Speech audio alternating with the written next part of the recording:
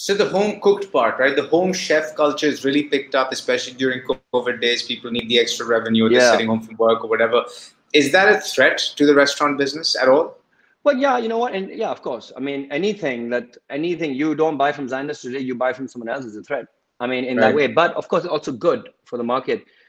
You're right. In COVID, there are a lot of people, home chefs, who are coming out some great stuff. And the advantage for these people is that they're trying out all these things. They've captured this moment where all restaurants are basically dead, and now you are at the level playing field. So now you can, instead of getting 1 orders every 2 days, you might be getting 8 orders every 2 days because you know, people now have more choice. So a lot of people, I feel, will realize that, oh my God, yeah, 3 months mein I'm so well. My God, I'm you know, मैं छोटी सी जगह खोल लूंगी.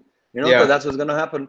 I know that 1 or 2 people who started this in Lahore, and they're doing really well now, and they're opening like a restaurant and catering services.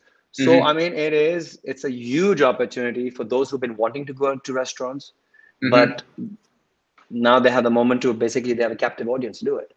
Interesting. And yeah, of course, a threat. Of course, I mean, if you have someone like, let's say I'm doing like crepes, for example, talking about Colette, and someone's doing some fantastic crepes, you have another one who opens, who knows it's a proven concept. So obviously, it's like any business.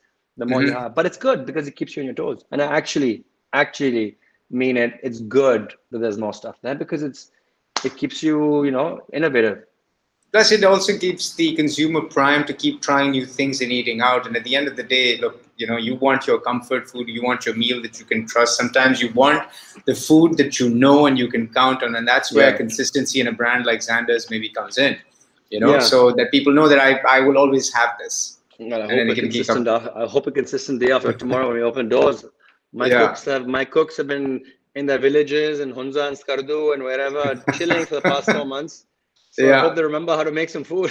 So we'll find out in a couple of days.